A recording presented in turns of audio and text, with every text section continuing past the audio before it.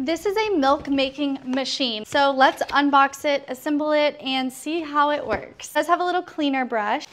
Wow, it's a really nice size and it has this matte texture on the outside of it and it's a beautiful white color. It feels pretty heavy too. Inside of this little milk maker has all of the tools that you need. It does come with these beautiful matching measuring spoons, strainer slash filter. There are little blades inside and there's where you plug it in. You can make nut milk, oat milk, juice, boil water, make a milkshake, soy milk, coconut milk, dry it, keep it warm. There's even a feature that says clean. Let's make some milk. Before you use it, you want to make sure you fill it up to that little max line with some water, and then right when you plug it in, you want to hold the delay timer for 3 seconds. If it's not working or it says E4, it might just mean that the lid is not on properly. That's what happened to me, so make sure that the 2 lines match up and that the little spout is facing outward so that the hot heat doesn't go straight towards you. Once I finally unplugged it, replugged it in, I hold the delay timer for 3 seconds and then it will do a 13-minute countdown, so just wait for that to end. And this is kind of what it sounded like on and off. It was letting out steam, so just be cautious to not have that pointing anywhere that you don't want steam headed. And then when you're done, pour out that water and you're good to go. So it does actually come with a lot of yummy looking recipes that you can try. I wanted to just start with some basic oat milk since that's what I drink every single day, so let me show you that recipe. I got gluten-free old-fashioned oats and I put 2 tablespoons and then I did a cup of water and realized I need another cup of water for it to hit the minimum level, so you do need 2 cups of water, so keep that in mind. So then I added in 2 more tablespoons of oats. I added in some sweetener, some salt, some cinnamon. You can add in whatever you want. Feel free to add some maple syrup or something to make it a little bit more sweet, but I went to menu until it hit the oat milk light up function and then it did an 8-minute countdown. You can see it counting down right now. That's a time-lapse video. When it was done, I unplugged it. I got the little strainer filter it comes with. This is what it looked like, and then I got a cup and I just poured it through and it strained all of the oat milk through. It made enough for me and my husband to both get a cup of coffee. So again, that was 2 cups of water, 4 tablespoons of oats, and it was so easy to clean too. I just filled it up with water and then pressed the clean option while I brewed my coffee, and then I did try to froth it, but I think it was missing a certain ingredient, which is fine. But all in all, this is easy to make, easy to clean, and I would definitely recommend it. I'm really happy that I got this.